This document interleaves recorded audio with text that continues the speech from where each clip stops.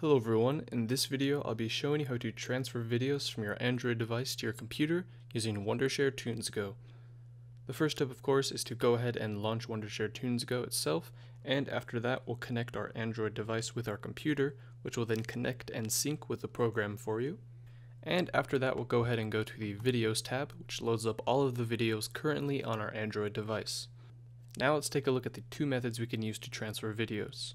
The first way is we can just simply select the videos we want to export, click on the export button, and we'll export these to our PC, and we'll select a folder and click on OK, and it's then going to export all of the videos we've selected from our device onto our PC. And once that process is complete, it'll bring up a dialog letting you know it successfully exported them. We can click on OK to close the window, or click on Open Folder to open the folder where they've been exported to. The second method we can use is to actually just drag and drop videos straight from Tunes Go into a folder.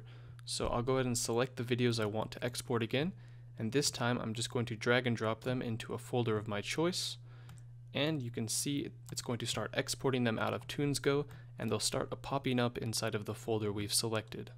And since we just had the folder open, we don't really need to open it, so we'll just click on OK to close it, and now those videos have been backed up onto our PC.